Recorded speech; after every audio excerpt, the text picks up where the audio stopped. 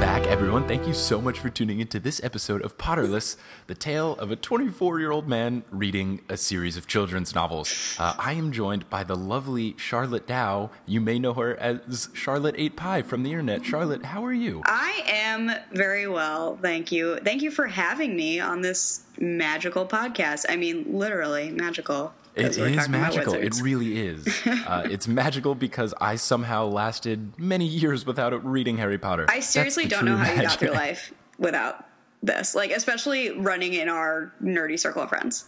Yeah, and that's the fun thing, is that our whole little YouTube crew is obsessed with Harry Potter, and I think that a lot of them will be featured on the podcast. I think that's the plan, but I wanted to have you as an early guest because A, you love Harry Potter a lot, B, I love you a lot, and C, you've got podcasting experience, so it's a whole big three whirlwind of fun. This is true. These are all true things. Yeah, so you know how the format of this is going to go. The listeners know how the whole format's going to go, so let's get right into it. Holla. Chapter 8 was the last thing we discussed, which was called The Potions Master. Now we've gone into Chapter 9, The Midnight Duel. Spooky. So basically, I know, and I've been told, before reading this, I was told that this was not included in the movie, and I just realized that I don't remember the second half of the movie very well. It has also been like a really long time since I've read it. I mean, I reread a lot of it to prepare for this podcast. Good. I'm very glad. Because I think I read it or like read it. I was reading it like alongside my dad, which meant he was reading most of it to me. Okay. When I was like 8. So yeah, it's been a time. It's been quite a time. And yeah, I think I saw the movie whenever it like first came to DVD.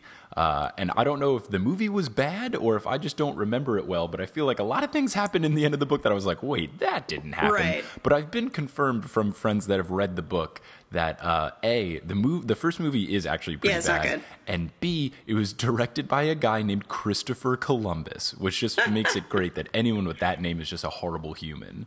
He was like the only... He's like okay as a... I'm sure he's okay as a person, but like... He ruined that, and he ruined Rent. Like, he directed the Rent movie. Oh, he did that too? I've heard bad things about the Rent movie. It makes absolutely no sense because his main, like, directing credits are for, like, family films. It makes absolutely no sense. And I think he was, like, the only American to direct it as well, which you need to have like a bit of a British sensibility. Just proves that British are better at everything. Yeah. Okay, let's get right into it. So this chapter starts off with Harry Potter basically describing how much he hates Malfoy, really dislikes him, and it was just like an opening paragraph about how he's like, this guy's the worst. They go outside and they're having flying lessons, which Harry Potter is super hyped for, but they find out that they're like paired with Slytherin, which makes him really nervous because he doesn't want to fly in front of Malfoy and be bad and get picked on further. I don't understand how anybody was getting behind Malfoy other than the fact that he was like rich and his parents are powerful, because he's just a jerk. Like, even by Slytherin standards, he's the worst. No, it's not like he has anything cool going for him. Yeah. All he does is, like, make fun of people in the meanest ways. Like, he's not like, oh, Harry, you're, like, your hair is silly, or Ron, you're a ginger. He's like, Ron, your family's poor. Harry, you don't have parents. It's like, what kind of awful bully are you? Like, he has those two friends. How are his two friends like, yo, man, like, calm it down. Like, jeez. Like, well, they're pretty awful as well. I don't think any of them like have an emotion, like an EQ. Like, they just do not have emotions. Yeah, they haven't really... I don't know that those two characters have said any words aside from the narrator just describing them as being behind Malfoy and laughing when he laughs. It's like Crabbe and Goyle were there. They were like both very large. Yeah. So anyway, he doesn't want to make a fool of himself in front of Malfoy, especially since Malfoy talks about flying in Quidditch and being good at them all the time. Harry hasn't been getting any mail, and Malfoy takes notice to this. So Malfoy, of course, has to go and be a dick about it and, brag to Harry that A, Malfoy gets a lot of mail because he's spoiled rotten, and B, Harry doesn't get any mail because he doesn't really have, a family. So they don't send him things.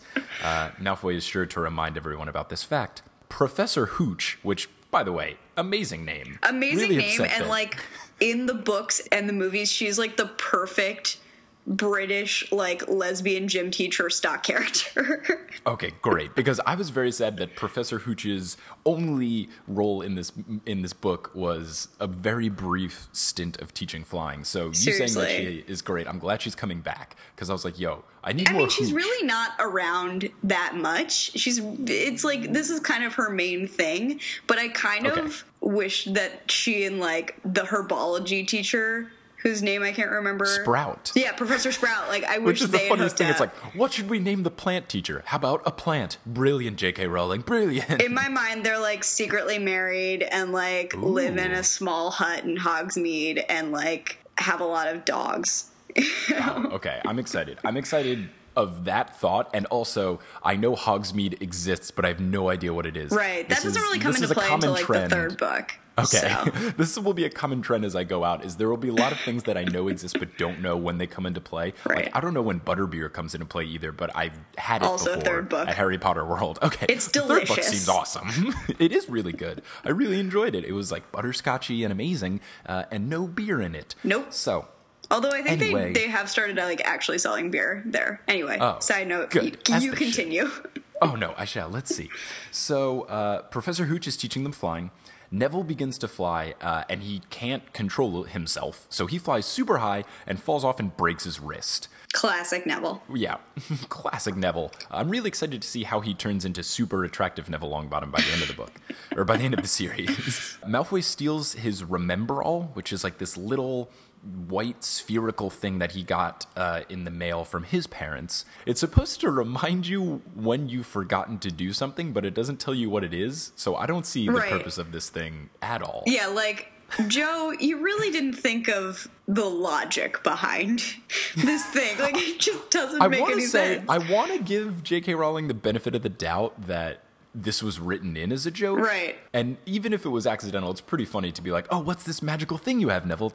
It tells me when I forgot something. It's like, great. That would be like, it's the worst feeling is when you're like, what was that thing I forgot to do? And now you have a physical object that tells you that. I guess it could work as, I'm trying to think of it as in, like, a real world application.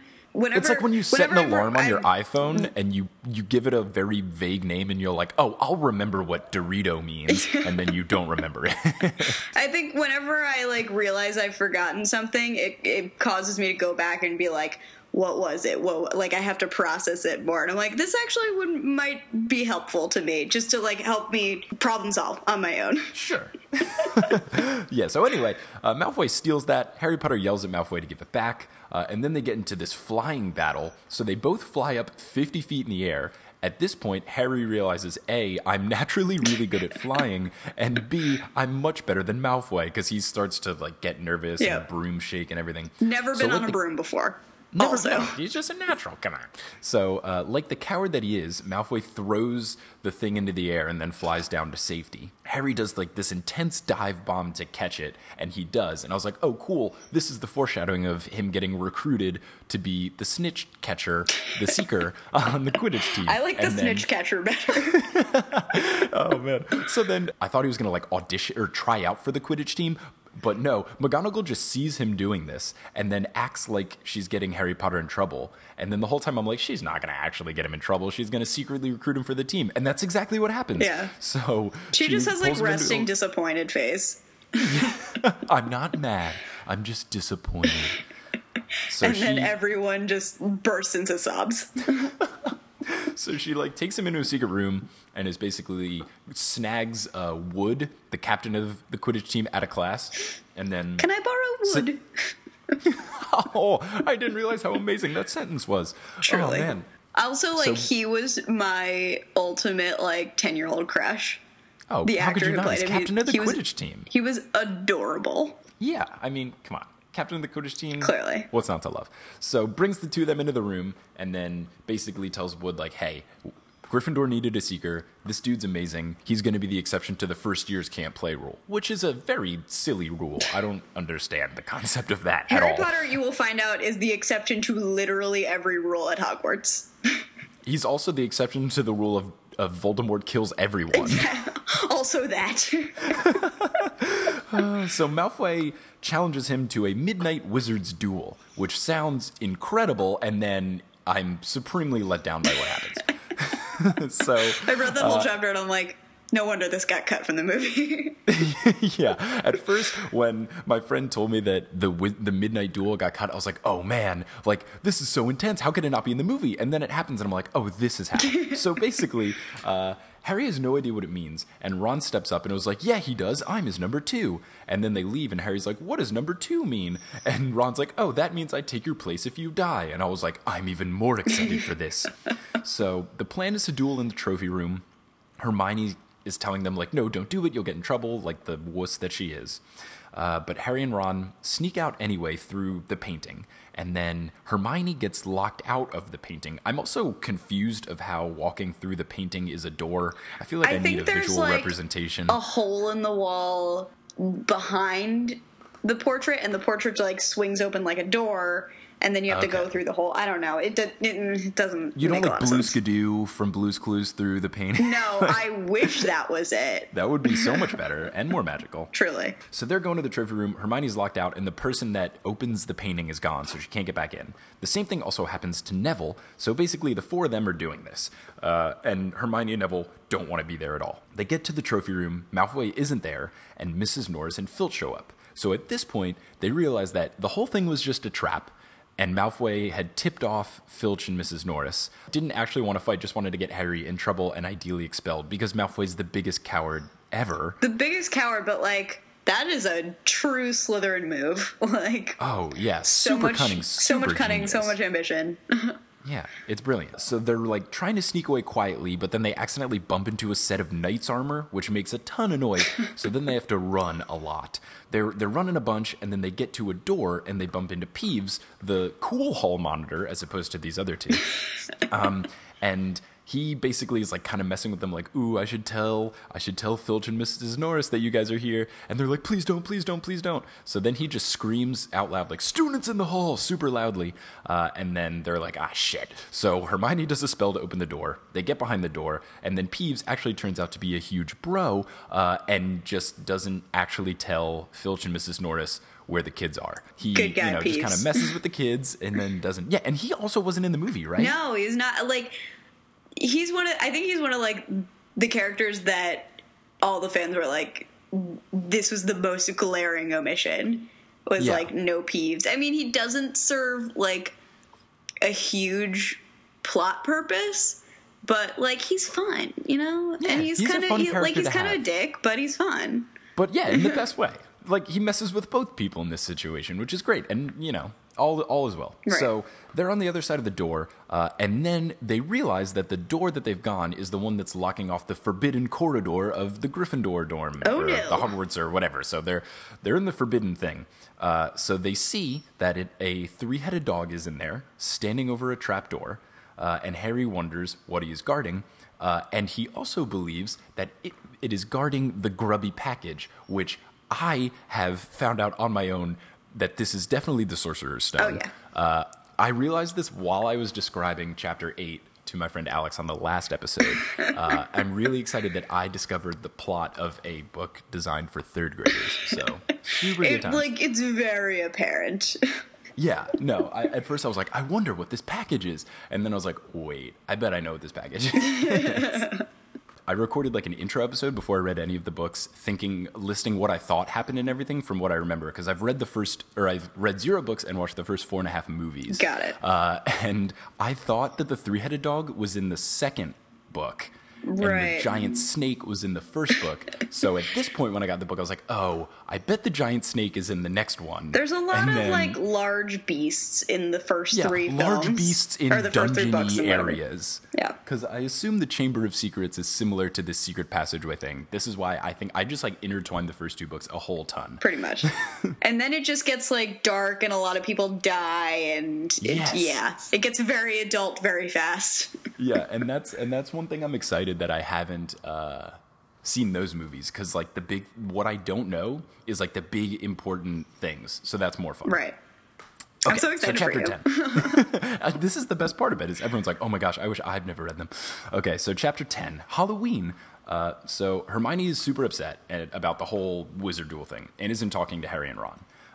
Harry gets a present that's flown in by a bunch of owls, which turns out to be the Nimbus 2000 from Professor McGonagall.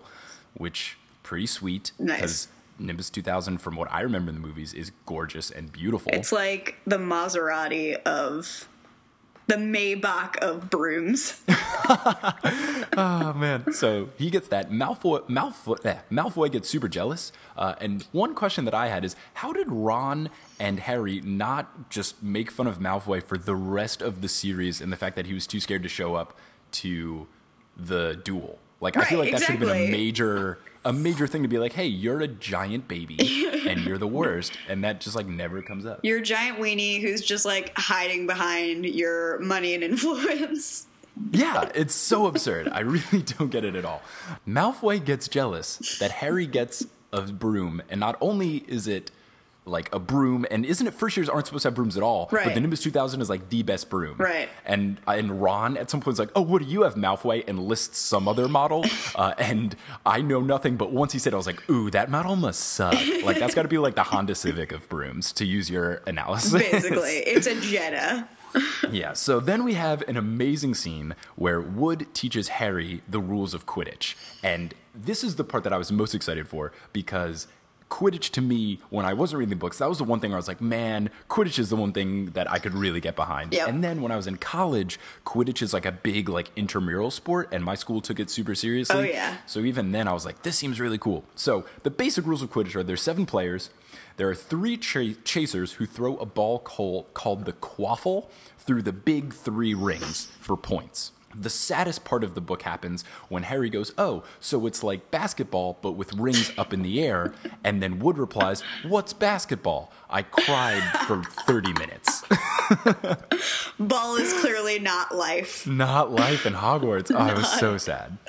So there's one keeper who basically tries to block the balls from the quaffle from going into each of these 3 rings. And then there's 2 bludgers who tried to knock, the bludgers are balls that tried to knock people off their brooms, and then the position players are called beaters, and they try to hit the bludgers away from their teammates and towards the other teammates. They beat the balls. And they beat the balls. And the best thing is that the Weasley twins are the beaters, and from the little knowledge I know of the Weasley twins, I was like, yes, yeah, like, they would be the people that just try to hit people off of their brooms indirectly. So, and then the final ball is the snitch, the golden snitch, which is like a little tiny golf ball with wings that flies around at 1,000,000 miles an hour. And the seeker chases after it, and if the seeker catches it, it's worth 150 points and ends the game, which I think is a bit excessive. Because I don't know that they say how many points you get for a throw through the ring with the quaffle. I want to say it's like 10 points. Yeah, something like that. 5 it's or like 10. either 10 or 20. Yeah. Yeah, it's something, it's not a lot where like basically your team can be garbage. Right. It really just comes down to having a good seeker, which is like not good for a team sport when only one person really matters. Right. But there have been cases of like one team wins but the other one catches a snitch, but it doesn't matter because like the other team won. You're down 160 and you're just the worst at Quidditch ever. Exactly. So Wood Ireland will win, but Crumb will catch the snitch. That will make sense to you later. Oh, Crumb is the super buff dude from the 4th book. I remember him from the movies. Yeah, buddy. Oh, man. So Wood hits a bunch of golf balls to Harry to practice catching the snitch. I like that the Wizards have golf, but not basketball. Come on, like, get your priorities straight, how Wizarding did you get World. these golf balls, but you don't know what basketball is? Like, yeah, like, what sports should we do? Oh, let's do the lame one. Maybe it's because, like, Hogwarts is in Scotland, and, like, golf is big in Scotland. They probably just, like, pick them up. Basketball is definitely not big in Scotland. It is. It totally is. Basketball in Scotland? No, sorry, golf. Sorry. Okay, yeah, that makes sense. I was like, basketball. I haven't heard of any great Scottish basketball I don't even know, like, do people play basketball in England? I don't even know. They're never very good, so. Anyway. So sorry to all the, like, British basketball players out there. Oh, no, all right. I'm trying to, Nicholas Batum's the only one I can think of. So anyway, oh no, wait, Nicholas Batum is French. What am I talking about? I don't know none. So Harry catches them all, and Wood's like, yes, we're going to be awesome. So it then turns out to be Halloween, and all the designs are up, which seems awesome. Halloween seems like the coolest time to be at a wizard school. Truly. So then you get the classic Wingardium Leviosa scene from the movies, which I remember really well. Ron pronounces it slightly wrong, and nothing happens. And then Hermione's like, it's not Leviosa, it's Leviosa. And then can make a feather lift up in the air. Not Leviosa. Like, whoopee frickin' do, Hermione. She's still the worst. I'm glad that by the end of the book, she becomes not the worst. But at this point when I was reading this, I was like, I hate her with every fiber of my being. Yeah, I think she's just like, she hasn't really figured out what her place is in the school yet, so she's like compensating by just being a know-it-all. Yep. And I'm like, that's not how you make friends, girl. Yeah, speaking of her not making friends, Ron makes Hermione cry when he says too loudly that he doesn't think Hermione has any friends, which is so mean. 11-year-olds are the worst. Oh, yeah, no. Like 6th, 7th grade, easily the worst time of my life ever. Terrible. So, the next day, there's a troll in the dungeons, which is a big deal. All the prefects are leading the houses back to their dorms, so getting all the kids to safety. But Harry and Ron remember someone told them earlier during the day that Hermione hasn't been in class. She's just like crying in the girls' bathroom all day. So when they're on their way back, they're like, oh no, we got to get Hermione. So they sneak around and then see the troll. They also see Snape running up to the 3rd floor. And they're like, I wonder why he's on the 3rd floor. And that's where the forbidden corridor is. So it's super suspect. Oh no. So they see the troll. They lock it in a room. But then they realize the room that they've locked it in is the girls' bathroom, which is literally the only room that they couldn't lock it in. They could have picked any room, and they picked the only one that doesn't work. Ding-dongs. So they're like, oh no, crap. So they go in, and then they're like, we're going to have to fight this troll. So Ron throws a pipe at it to distract it. Harry runs around and grabs Hermione. The troll then has Ron pinned, so Harry jumps on its back, sticks its wand in its nose, and then Ron does Wingardium Leviosa, but he knows how to say it right. Thank you, smart mouth, know-it-all Hermione. And then he picks the troll's club up, and it knocks him on the head, knocking him out. Crushed it, Ron. Killing it. Just saving the day. Yep. So McGonagall, Snape, and Quirrell bust in, and Hermione covers by lying and saying that Harry and Ron were only there to save her because she was going to try to stop the troll on her own. Now, I don't understand why she lied this specific way of saying that she was going to stop the troll on her own. Why didn't she just say, I was in the bathroom and I didn't hear people leaving? Right. I've, been crying in the bathroom all day. I didn't know. I don't understand why. I had to pee. Yeah, I don't understand why she just make this lie that then loses them some house cup points. I know. So super lame. Because of the efforts, Hermione loses 5 points from Gryffindor, but Harry and Ron each get +5 for beating a giant troll. I feel like they should get more than +5. Oh, definitely. They literally saved someone's life. Yeah, I feel like that's a pretty big deal. And, reduce the risk for the entire school. Yeah, totally. The 3 get back, they all kind of say thanks to each other and eat dinner, and then from then on, they're all homies. Right. It's said, from this point on, they're all great. That's a really weird progression to go through. It just seemed very fast to me, and maybe it's just because I was reading it from, halfway through this time, but it's just, I guess maybe being war bros or something. I don't know. Yeah, no, it does happen super quick. It's literally 2 lines, but I think it's kind of one of those you go through hell with people and you come out on the other end best friends. Exactly. Kind of thing. Yeah. So, chapter 11, Quidditch. Hermione has now become more chill. She helps them out with homework, does spells when they're not supposed to, teaches Harry about Quidditch and rules and all these other things. So now she's becoming a homie. Harry was reading a book about Quidditch outside with the squad, and then Snape, who loves to just pick on Harry, takes it away and deducts house cup points from Gryffindor. So Harry wants the book back because he's like, I need to read up before the first game of the season. I'm pretty nervous about this. So he goes to the teacher's staff room to ask for it back. And when he opens the door, he sees Filch tending to a large gash on Snape's leg while he's complaining about the 3 heads. So this seems super suspect that Snape was in the room he's not supposed to be in. Oh, no. So Snape sees Harry peeking in and yells at him to get out. He thinks that Snape let in the troll, and then he would go into the forbidden room while everyone was distracted. So, this is continuing to paint the picture that Snape is the bad guy. Yep. Very heavy-handedly.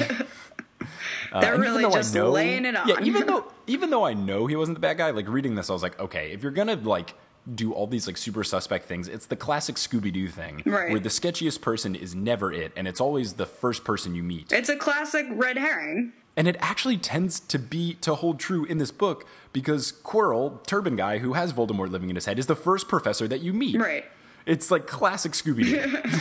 But he's still pretty sketchy throughout. Like, or maybe it's just... he's sketchy, but you think he's weird. I think if I didn't know, I would have been more surprised. Right. Yeah, the first time I read it, I definitely, like, didn't suspect him. Also, I was 8. But, like... Yeah, I'm 24. Like, I think I can put two things together. But I was like, oh my god, it was him and not Snape? Oh. Then it's the first game of the Quidditch. First game of the Quidditch season.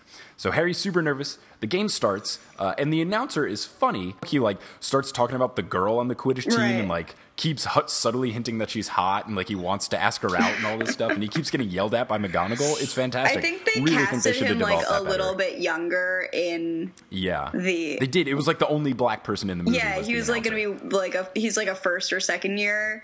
And I think they were probably like, it's probably creepy if he, like... is asking this girl out, like, while she's playing Quidditch. And probably they just didn't have time for it. So... Definitely a miscast. Yeah, but that's, like... I love Lee Jordan. I wish there was more Lee Jordan. Needs to be more Lee Jordan. Yeah. Lee Jordan spinoff book. Let's get Lee that. Jordan spinoff book. The kids believe that Snape is messing with Harry Potter's broom because Hermione sees him, like, whispering when Harry's broom starts, like, freaking out and he can't control it. So Hermione sneaks around and does a tiny little spell to light Snape's cloak on fire. So then he stops mumbling. Harry gets control of his broom, sees the snitch, and immediately does like a dive bomb for it. And like catches it with his mouth by accident, but catches it. So Gryffindor wins, which is great. You catch it in your mouth. Then the kids go to Hagrid to say, like, look, we saw Snape. You know, we think Snape was in the room with the dog, and we think he was messing with Harry's broom. And Hagrid reveals that the dog is named Fluffy and is his by accident. And he also slips out that he let Dumbledore use the dog to guard the room. So now the kids know that something's up. When they bring up Snape messing with Harry Potter's broom, Hagrid is like kind of weird and awkward and hush-hush about it. And he is also weird and awkward and hush-hush, but accidentally slips out that the only reason the dog is guarding something is because it's the business of Dumbledore and Nicholas Flamel. And they're like, who's Nicholas Flamel? And Hagrid's like, ah, crap, I wasn't supposed to say that. Why did they, like, trust Hagrid with any secrets at this school? Like, because he's not really a teacher. He's not really a teacher, and he's, like, he will give up information so easily. Like, I don't understand, as we will find out later. Yes, and then we get into Chapter 12, The Mirror of the Arised. So it's Christmas. It's Erised. And Harry's super excited. Oh, Erised. Okay, good. I was like, I don't know how to say this. It's desire spelled backwards because... Whoa. Like, good J.K. job, Rowling J.K. proving again and again that she can't name things well. In this, so I was saying before we started the podcast, she has this movie coming out that's based on Fantastic Beasts and Where to Find Them, which is like a Hogwarts a textbook that they brought in the first book, and I'm really glad she's just copping out and making all the textbooks into movies now. I actually like had the book version of that, and it was wonderful. I've heard good things because it has like all these like notes in the margins from like Ron and Harry.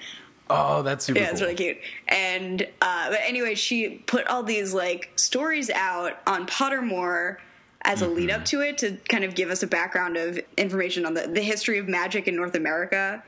Because this one's set in New York. And I'm way hyped. Yeah, it's like some of the stories are a little problematic. Yes. Naturally. But there's one bit about Prohibition and how, like, the magical community just did not go along with that. And they were like, the giggle water is non-negotiable. Oh my goodness! And I'm like, you can't call this giggle water. Oh, I know what I'm calling alcohol now, though. I'm for sure calling it giggle water. I'm gonna get some giggle water, get my drink on. You mentioned Pottermore, and I remember Pottermore came out like at the height of our like YouTube friendship. Oh my god! And I did it because everyone else was doing it, and I did it up to the point where it gets sorted, and I got Gryffindor. Just for reference, what house did you get? I am a Hufflepuff, and I am like a very proud Hufflepuff now. Okay. Before then, I was like, but I want to be a Ravenclaw because I want to be like smart and stuff. But like, I was gonna either guess Ravenclaw or Hufflepuff. Yeah, I'm definitely one of the like in betweeny houses. Sure. I totally see you as a Gryffindor, by the way. Although why? Because I love myself. my like ex boss, who's like really into Harry Potter, was like, Charlotte's definitely a Slytherin. I'm like, I'm No way. offended. Yeah, I would have been offended too. I could see myself being a Slytherin Like, a little bit. there's good parts of Slytherin. Like, you can Yeah, be you're ambitious super and, like, cunning not and a crafty. dick. But, Yeah, just most people are dicks. yeah, most of them are dicks. So you are the second Hufflepuff I've had on the podcast. Alex from the previous episode was also a Hufflepuff. Yeah, I really hope I Puffs. get a Slytherin at one point. I hope maybe Tim will be a Slytherin. Who knows? Maybe. But Hufflepuff is definitely, like, the party house.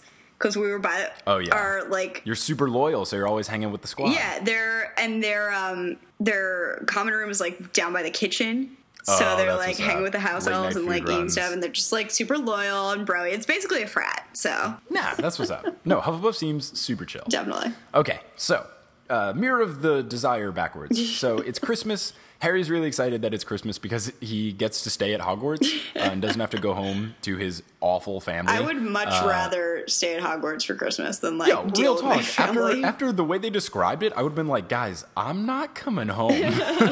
Because here's what goes down. So the Weasleys are also staying, and Harry gets some presents from Ron and Hermione, and from the Weasley family as well. He gets like a classic Weasley sweater, which Harry loves, and the rest of the family also loves, but... or not, I should say, the twins love it as a joke, and the rest of the Weasleys They hate love it ironically, and Yeah. Ron just hates the color maroon. Which is funny because he's in Gryffindor, which is like scarlet, which is basically the Right, same exactly. color. He's like, oh, I hate maroon, but I'm totally fine with dark red. Harry also gets the invisibility cloak from a stranger who says, like, your dad left me with this, and you should put it to good use. My initial guess was that Snape gave it to him, but turns out it ends up being Dumbledore. Yep, it's which always also Dumbledore. makes sense. I thought I was being, like, super gung-ho, because I know Snape in the end turns out to be, like, super cool. Yeah, But I don't this think was not him Snape. being I don't super think they cool would have yet. entrusted Snape with, like, any of James Potter's possessions. Yeah, because you learn each later in other. the book that he hated him. Yeah. When he got the invisibility cloak, it was said that it's his dad's, Right. and that, yeah. So that makes it even more special. So Harry uses it to sneak through the Forbidden Library because they've been trying to read up about Nicholas Flamel, but they've been unsuccessful because they need to go to the restricted section of the library. Harry first sneaks off by himself to do it, and he tries to open a book, but it screams really loudly, so he runs inside, and when he runs away, he finds this room that has a mirror in it. And this mirror is the mirror of the Erised, and it's got that, like, inscribed on the classroom. I think it's on the door. Yeah, I think it's supposed to be in, like, well, it's not in runes because runes is like its own character system. But anyway, it's like some language, but it's not Latin. Yeah. So they get there, and he sees the old mirror. And when Harry looks at this mirror, he sees a bunch of people standing behind him. But when he turns around, they're not there, so he can only see through the mirror. And at first, he's confused of who he's seeing, but then he realizes that it looks like him close enough where he's like, oh, this is my mom and dad. And he tries to speak to them, but they can't say anything. They can only wave to him.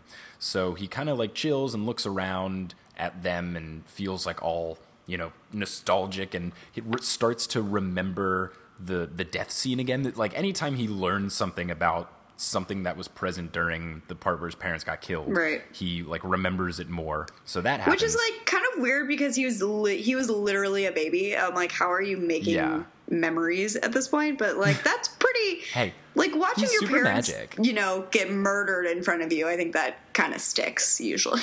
Probably a little bit. He ends up going back to his room, and then the next night, Harry brings Ron along with him with the invisibility cloak, and they're not even going to the library due to the Flamel thing. They just go straight to the mirror room. When Ron looks in the mirror, he doesn't see Harry's parents, but instead he sees him holding a Quidditch cup for being captain of the Quidditch team. They kind of realize it's like, oh, you know, this mirror, like, we see different things. But then Mrs. Norris, the cat, notices them, so they have to, like, sneak away, run back to the room. Thankfully, they're invisible, so that works out pretty well. And also, she's a cat. Yeah. But they were like, I wonder if the cat can see through it. And I was like, this would be super intense. Ron's afraid of getting caught, so Harry wants to go back a third night in a row, and Ron's like, no, I'm not going. So Harry goes alone, and once he gets into the room, Dumbledore's waiting there for him. Or he like, makes himself appear, because he can just make himself invisible. Dumbledore explains to Harry that the mirror shows the deepest desire of whoever looks into it. Harry's like, oh, this makes sense of why I would show my parents. And then Dumbledore's, like, not mad at all, you know, Right. because Harry could super get in trouble for roaming the halls. But Dumbledore's like, nah, man, it's all good. And then, like, use your, he mentions that the cloak is, like, I forget the adjective, but he says, like, that majestic cloak or something, like, put it to good use. So I should have picked up right there that Dumbledore's the one that gave it to him. But I was like, no, it's got to be Snape. But it wasn't. Also, like, Dumbledore was very clearly, like, the executor of like, his parents' will because, he brought him to the Dursleys and, like, he did everything. Did all those arrangements and shit. Mm-hmm. So, chapter 13, Nicholas is called Nicholas Flamel, and I was like, I bet he finds out who Nicholas Flamel is. Also, the whole time, I remembered that Nicholas Flamel was a name that was mentioned on the back of the Chocolate Frog Dumbledore, like, trading card, and the whole time Harry's like, I've read this name before somewhere, and it's just like, I'm like, you idiot, like, it's on the card! I just remember it stood out to me because it calls Flamel Dumbledore's partner, and since J.K. Rowling has now revealed that Dumbledore is gay, I want to know if they're a thing. But then they later reveal that Flamel has a wife, so it's all sorts of confusing. It's a secret, or maybe they're like poly. I don't know. Big old love triangle going on. So Harry takes Dumbledore's advice and stops going to the mirror. So Christmas ends, and then Harry, Ron, and Hermione continue to try to figure out who Flamel is by reading books in the library. But Harry gets like busier and busier with Quidditch practice because Gryffindor's finally raising up in the cup ranks because they're winning a bunch of games. So Harry has like a ton of Quidditch practice, which makes him super busy. And he's at practice, and he learns that Snape is going to be refereeing the next game, which has him super worried because A, Snape already picks on him a ton in class, and B, they thought that Snape was messing with Harry's broom. So he's like, what kind of damage could he do if he was the referee? Right. I also feel like he would be doing it super begrudgingly because he does not seem like a Quidditch fan. No, he doesn't seem like he would want to. He doesn't even seem like he'd want to fly. Right. He wouldn't want to fly and does not want to be around children for more hours than he actually has to. So they're hanging out with Neville at one point. After Neville gets picked on by Malfoy, and they're trying to. They're trying to tell him you got to stick up for yourself more, Neville. And he eats a chocolate frog. And he has the trading card, and he's like, "Oh, I already have Dumbledore. Like, do you want this, Harry?" And then they read the back, and Harry's like, "Oh, Nicholas Flamel." So then he's like, "That's where I saw it." So Hermione's like, "Oh," and runs to her room to grab a book. And Hermione's like, "Oh, I don't know, I didn't think of this before." And they find out that Flamel is like this super old guy. He's like 600 something million. He's like 600 something years old, which is why they were looking in a book like recent. It was like recent stars in wizardry, and he wasn't in there because he's a million years old. So they get a book, and they find out that Flamel is once Dumbledore's partner and is the only wizard to make the Sorcerer's Stone. And they learn that this Sorcerer's Stone transforms any metal into gold and also produces an elixir of everlasting life. That's pretty a good functioning. Yeah, rock. Super. What two things does this do? The two most important things. So it makes you rich and it makes you live forever. So yep. So then they're like, I guess that's what the dog is guarding. And I was like, I knew it. So the Quidditch game's happening. Harry's super nervous, but he is no longer nervous when he realizes that Dumbledore is going to be at the game because he's like, Snape wouldn't mess with me while Dumbledore's in the crowd. Basically, the game starts. Harry catches the golden snitch within the first 5 minutes. And they're like, we've won instantly. And that was Harry's plan all along. Was like, I got to catch the snitch right away before Snape messes with me. But then Snape isn't even going to mess with him. Right. But he's like, I caught it super fast anyway. And it's like, it's good Harry. motivation to, live your best life. Yeah, live your best life so that this teacher doesn't mess with you. Right. Dumbledore then congratulates Harry for this astonishing feat. And then, as they're heading back, Harry notices Snape going off into the Forbidden Forest, which is forbidden. It seems like a lot less forbidden than they make it out to be because everyone is hanging out there.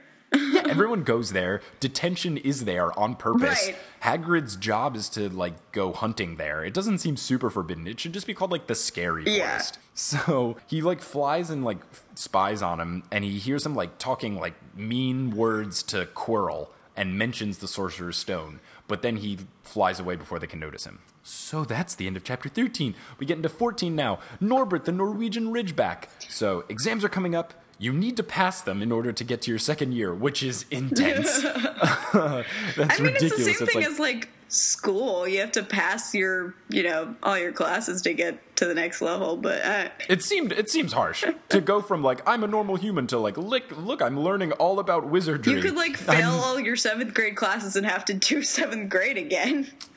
True. I stand corrected. The teachers give them a ton of homework over Easter break, which is 2 things I find interesting. A, that they got homework over Easter break, and B, that apparently Jesus exists in Magic World. They haven't talked about that. Yeah, but... they have like all of the Christian holidays, even though like they're wizards. They must be very religious. I mean, you can have like wizards for Jesus. Yeah, maybe Jesus is a wizard. Oh. No.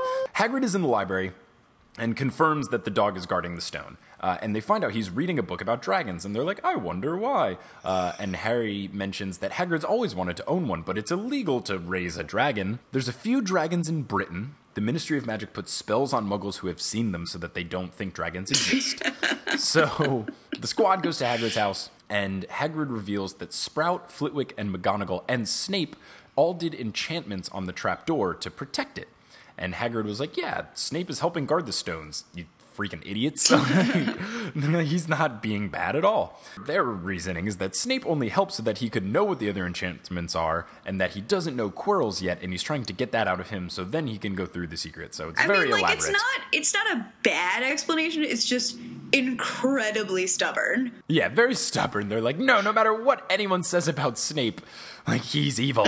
So they then notice that Hagrid has a dragon egg in his fireplace. Hagrid says he won it in a game of cards, and that's the Norwegian Ridgeback.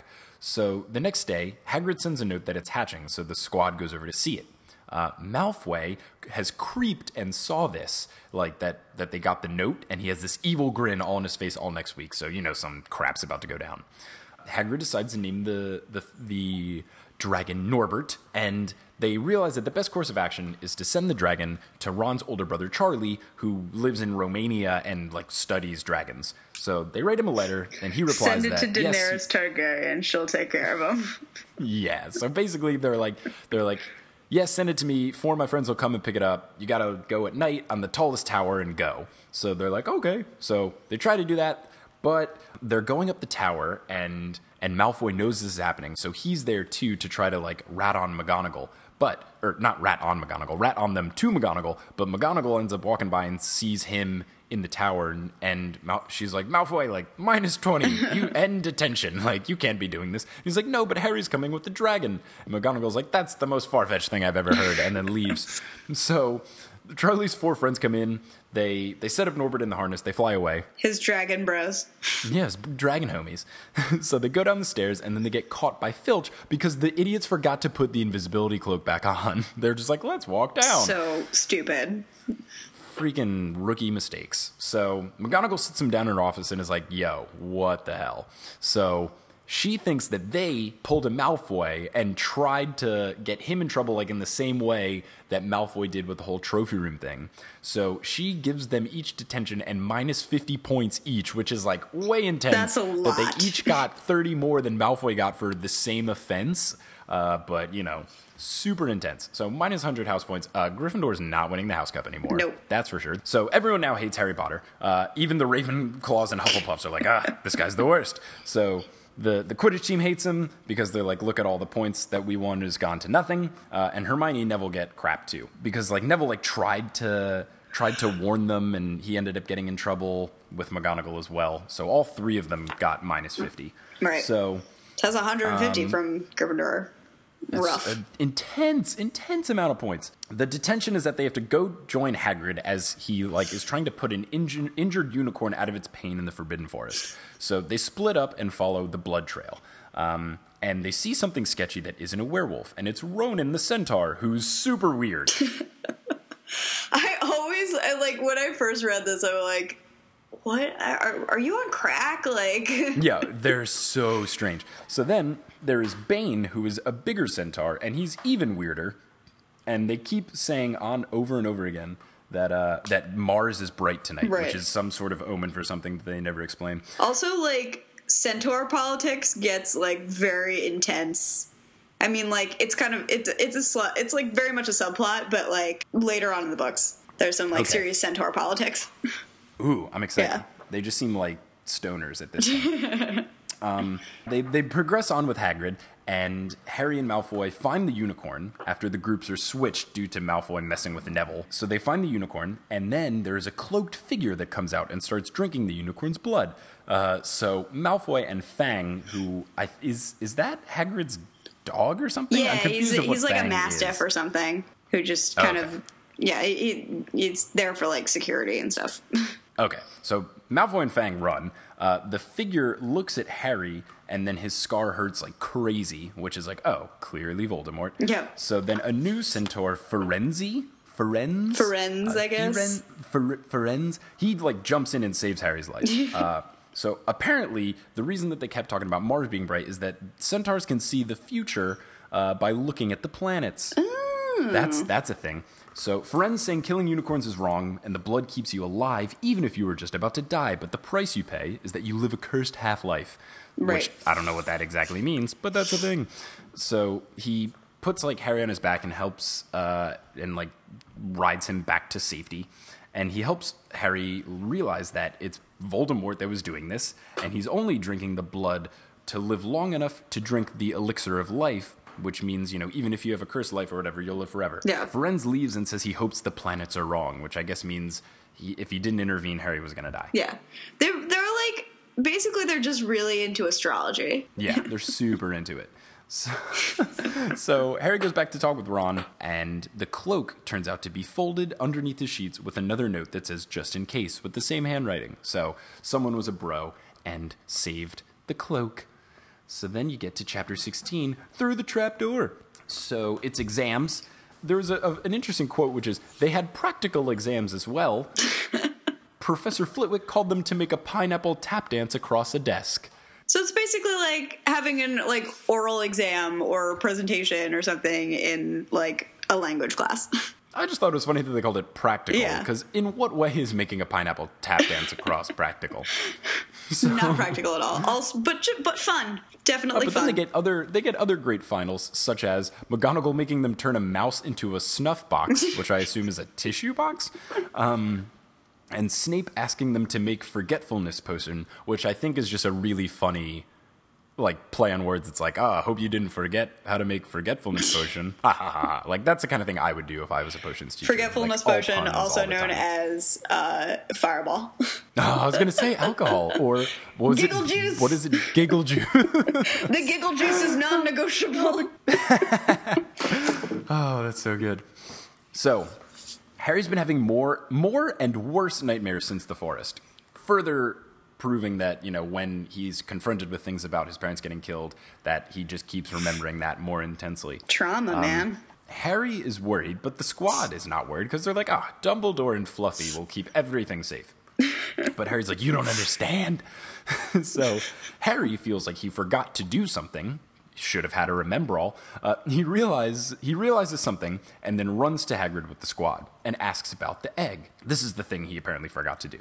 So he asks Hagrid to describe again how he got it. And Hagrid says he got it from some creepy dude in a cloak, Voldemort. And basically he says that this guy got Hagrid really drunk, and he, non-knowing any harm of it, revealed that the only way to calm down a big three-headed dog is to play music and make it fall asleep. Then the kids are like, oh great, now Voldemort knows how to get through the secret passage. Yeah.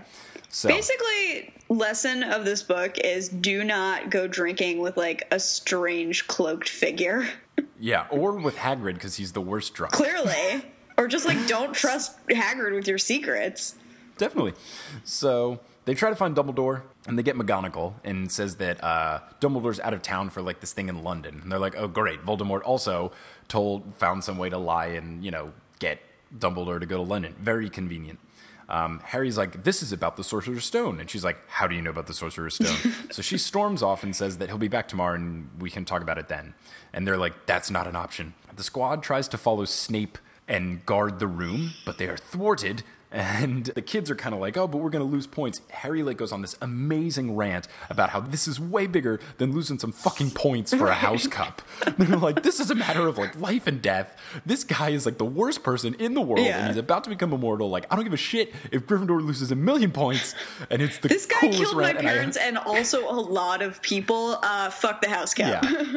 This guy is the devil. We need to stop him.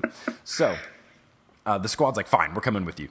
So she believes that she's not going to be expelled because she got a 112 on her final exam. How did she? That's like a hell of a curve. Honestly, like everyone is passing because of Hermione Granger. Yes, and I think it's fantastic that she has this like cocky moment. She's like, they wouldn't expel me. I'm the smartest person ever. It's like, fuck yeah, Hermione. Like, that's when I started liking her, was that sentence. I was like, all right, she's cool now. Yeah, she brings the entire school up. Yeah. Hermione studies about the stuff that she thinks is going to be the enchantments. Harry grabs a cloak and a flute that he got for Christmas from Hagrid. Convenient. So convenient. So Neville tries to stop them. Hermione has to use a spell that makes him stiff as a board. She's like, Neville, I'm so sorry.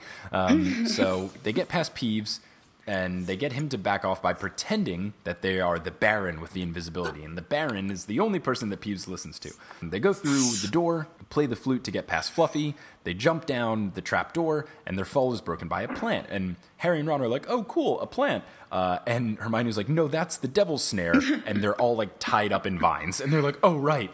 She says that they like darkness, so Harry's like, okay, let's light a fire. And then Hermione goes, there's no wood. And then Ron screams, quote, have you gone mad? Are you a witch or not? And then sasses her about it like 5 more times, which I think is the most appropriate thing in the entire book. Is like, that's so funny. You're the smartest girl in the school, and yet you can't figure out a way to make fire. You didn't put 2 and 2 together. Yeah. Then they enter a room with birds and a locked door. The birds end up being flying keys, so they fly around on brooms and grab them. The next room is giant chess, which is wizard chess, which they've been playing a lot recently. That's wizard's chess.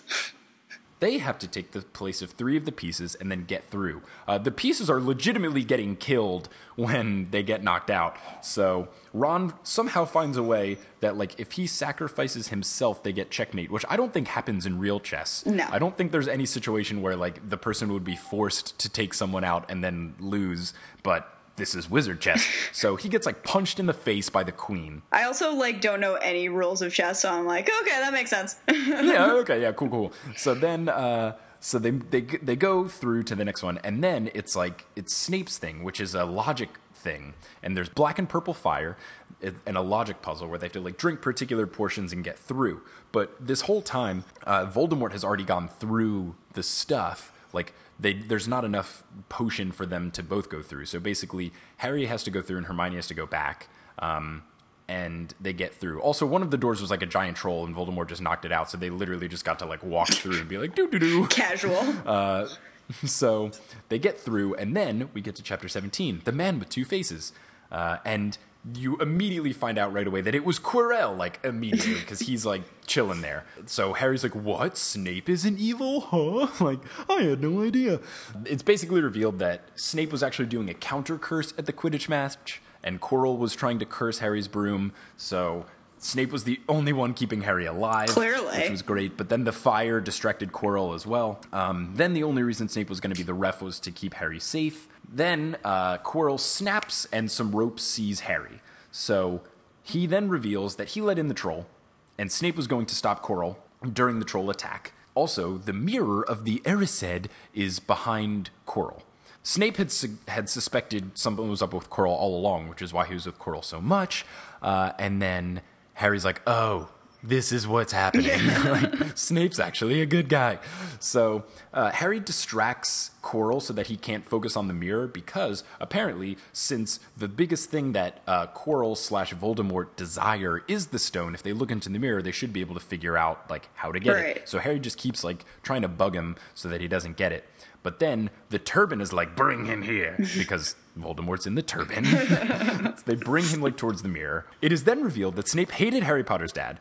And then it's also revealed that one time the kids overheard Quirrell, like, arguing with someone and being really upset, and they thought it was Snape, but it was actually Voldemort. No! So Harry's like, put all 2 and 2 things together. So Quirrell says that he met Voldemort while traveling. and that he was the failed thief at Gringotts. And that Voldemort punished him by keeping a closer watch, which means living in the back of his head behind this turban. So they have Harry up at the mirror, and they're like, Harry, what do you see? And Harry sees his own reflection take the stone out of his pocket and then wink and then put it back in his pocket. And when the reflection Harry puts it back in his pocket, it turns out to actually be in his pocket. Right. So I don't know how that worked at Magic. all. Magic. That's how. That's it. So that's a thing. So they're like, what did you see? And he's like, I see me winning the house cup and shaking Dumbledore's hand. And Voldemort inside the turban's like, bullshit, no. Like, easily calls his bluff. I almost killed this kid. Quirrell dramatically removes the turban and then turns around, and the entire back of his head is just Voldemort's face. Quirrell then grabs Harry, and they both feel pain because, you know, the whole Voldemort touching Harry's skin makes him, I don't know, all sorts of crap. Harry's protected by the power of love. Yeah, that's that, and that is explained later, that the whole thing is the power of love, and it's in Harry's skin. Right. But also, like, the fact that he just keeps touching him and, like, basically was like, I'm going to burn this person to death, basically. Yeah, that is what happens. Quirrell pins him and tries to Avada Kedavra him, and Harry's like, oh, wait, he, like, grabs his face to push him away, and he, like, freaks out that it burns, and Harry's like, oh, if I just touch him, he'll die. So Harry, I assume, beats him just by, like, poking him all over. Right. But then he gets a stress migraine and passes out. Exactly. He gets, like, while he's doing this, he gets, like, such an intense pain in his head that he passes out, and then he wakes up, and Dumbledore is there. Which I don't know why, but They're in the have hospital this wing, by the way. Yeah, I have this written as Dumbledore is there, LOL. That was the note I put. So I think it must have been a very abrupt turn from I'm fighting someone to like, oh hey, Dumbledore, what's up? So he's in the hospital wing, says he's been there for 3 days, and then Dumbledore basically explains everything that happens, and the whole understanding like the Snape Harry Potter's dad thing is that James Potter actually saved Snape's life. And that's what made Snape really mad, is that they didn't like each other before. And then the ultimate thing was that he saved Snape's life. And he's like, great, this guy I already hate has done like the nicest thing to me in the world. So I hate him even more. So that's why he was like extra harsh on Harry, is because he was trying to protect him, which is all these there's other other reasons, but like, you're going to find out. Yeah, it's because he likes Harry's mom. I think that's like the only thing. So, and Snape kills Dumbledore, I want to say, for the same reason. I don't know, we'll figure it out. TBD. I'll learn. Also, so, I'm not completely clear, like, what do they get for winning the House Cup? Like, I don't know, just eternal glory. Yeah, eternal glory and, like, snacks? I assume. So they're at the feast. The dining hall is decorated in Slytherin colors to celebrate Slytherin's 7th consecutive win of the Championship House Cup. Dumbledore rises to speak and announces that in light of recent events, more points need to be given out. He awards Ron and Hermione 50 points each and Harry 60 points, so he only gets 10 more points for beating Evil Incarnate. And getting the stone. So you would have think Harry would have got like 1.5 million. Right. Gryffindor thus has a tie with Slytherin. Dumbledore then adds that Neville has been awarded 10 points for learning bravery, which is complete and utter bullshit. Neville learned how to be a Gryffindor. Yeah, Neville learned to be in the house that he was assigned to. Like, that'd be like giving Malfoy 10 points for being a douchebag. So they pull ahead into first place, winning the House Cup by the stupidest decision ever. I want to think that the prize for the House Cup is kind of like what we would get at camp for winning cleanest cabin, which was like a bunch of mozzarella sticks. Yeah, but that's pretty fantastic. It was great. The grades come in. Harry and Ron do well. Hermione's the top of the class. Naturally. And then they all pack to head to the train station to go home.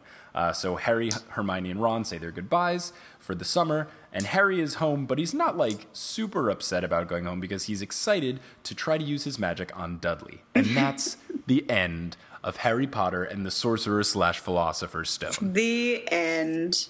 Oh, wow. What a journey we've gone on. Seriously. That's the first book. I will say I liked it a lot. Way better than what I remember from the movies. It's a good story. It's a good kids book. Like, yes, totally. That's definitely my thought process, is like, this is the perfect book for like the age group that it's aimed at. Right. Because it's like a little more intense in terms of reading than a children's book, but it's not like super complex or super serious. Exactly. You know, it's like he goes to school, he learns magic, Yeah. he plays a sport, he defeats evil incarnate. Right. It's longer than like a Magic Treehouse novel. Which were so good though. Oh, they were the best. But those were super short. Yeah. Like there's like 50 books in that series and there's 7 Harry Potter books. Exactly. So it's like a little bit more, dense than that, but it's still like Yeah. a pretty quick read. Exactly. It's the next step up from Magic Treehouse. Right. It's also like very obviously a first novel because there's just some stuff in there. I'm like, this doesn't even sound like you just like gave up on this paragraph. Yeah. There was some things would happen. I would read like an entire page and be like, that page didn't need to happen. Yeah. I'm like, why are you this saying paragraph this? was worthless. Like, why did we talk about this, JK? Like, what was the point? Yeah. So I'm excited to see her writing get better. Right. It definitely gets better, but there are still moments like that, especially in like Deathly Hallows. Yeah, I've heard like the entire 5th book is a moment like that. What I've known about the future things is that the 5th book is not good and the 7th one is unnecessarily long. Those are like the 2 things I've heard about the future Yeah, books. there's a lot of camping in the 7th book. Yes, that's what I heard. It's like someone who described it to me because I was like, "Don't tell me anything." It's like, "Don't worry, they're just gonna spend a lot of time in the forest for no reason." And I was like, "Okay." Yeah, exactly. And like the 5th book definitely has its merits. Like it's very much, it gets more into like teen relationships. Ooh, there, moody like because there's drama. like romance and like gossip and stuff. Oh, yeah, because that's the one where he starts like smanging it with Cho Chang. Yeah, exactly. And then it gets like really intense at the end. The main disappointment for me on that one is the movie. Like the movie does not live up to. Yeah, so I've seen half of the movie, and by half I saw the beginning, fell asleep during the middle of it, and saw the end. Right. And I remember but I've not definitely liking seen the it. 5th one the most because it was on HBO like all the time when I was in high school. But you don't like that movie. I'll watch it. It's not my favorite. 6 is great. 7 is okay. It's more like just emotional for me because I'm like, it's over. It's over. But it's okay. Now J.K. Rowling will make a million spin-offs forever. I mean, like, that's a whole nother discussion. A discussion we'll have later. But yes, thank you so much for joining in on this, Charlotte. Oh, this thank you was for a super having fun me. time. No problem. This has been magical.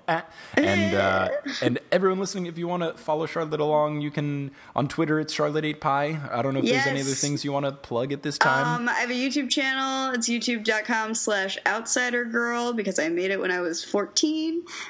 Look at you. And I also have a blog. It's called asuitcasefullofpens.com. All the links are on my Twitter. Just go to my Twitter. So. Yeah, so go to Just follow me on @Charlotte8Pie and just realize what an amazing human being Charlotte is, as you haven't already learned over this like hour of discussion. But thank you so much, Charlotte, for joining, and listeners, And thanks for thank you, tuning on. Shoes. And until next time, wizard on, as they say in Hogwarts. Potterless was created by Mike Schubert, it is produced by Mike Schubert, it is edited by Mike Schubert, and it is hosted by Mike Schubert, and the music is by Bettina Campomanes. Thanks to everyone who's rated the podcast on iTunes, that really helps. If you want to join these people, you can do so. You can also follow along on SoundCloud and on iTunes, and you can also follow us on Twitter @PotterlessPod. But until next time, guys, wizard on!